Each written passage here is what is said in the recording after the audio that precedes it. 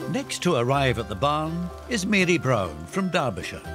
She's hoping the talents of bookbinder Chris Shaw can keep an extraordinary piece of her family's history from being forgotten. Hello. Hello. I'm Jay. Nice to meet you. I'm Chris. Mary. All right, Mary. Hello.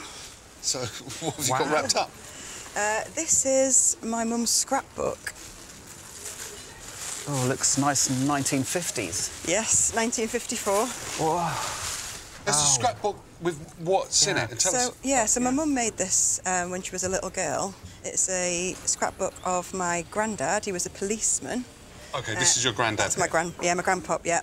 My mum passed away about 5 years ago, so she left this to me. Yeah.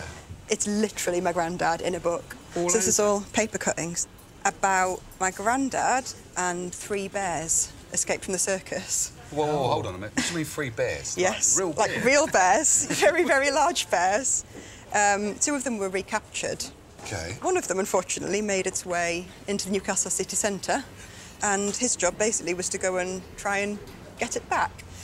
And he went into a local shop and he got some custard creams and some ginger snaps. Some biscuits for the bear. And the idea was he was going to try and lure it back to the circus. That would have worked with me, but not with the bear. Yeah, well, it did for a while. I think it ate a few of them. Oh, did it? But then, unfortunately, this lady managed to get in the way, and this bear grabbed a hold of her. So, yeah, at that point, he had absolutely no choice. He had to go and try and wrestle the bear. The trainers came and they managed to get it all sort of like tied up to railings. Completely unharmed, the bear was absolutely fine. Honestly. Right. What about your grandpa? Was he unharmed? He was all right, yeah. And up until the end of his career, he was called Goldilocks. Because of the 3 bears. He got an award for bravery from the Queen. That's really and he was awarded the silver laurel leaf. OK. So your mum made all of this. So she must have been over the moon with her dad. She's been keeping cuttings for years and years and years. She obviously really cared. She kept every item. It was just such a wonderful link to my granddad, and still now this is such a wonderful link to my mum. What would you like us to do? The main thing that I would like to see is just that it's not falling to bits. OK. I would love it to stay in the family, but at the moment, as you can see, it's definitely... It's been loved. Worst for wear. Yeah.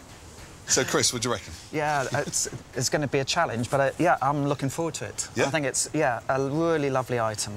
Mary, thank you for bringing it in. Very welcome. Yeah, thank you, and yeah, good luck. Cheers, thank you. Take care now.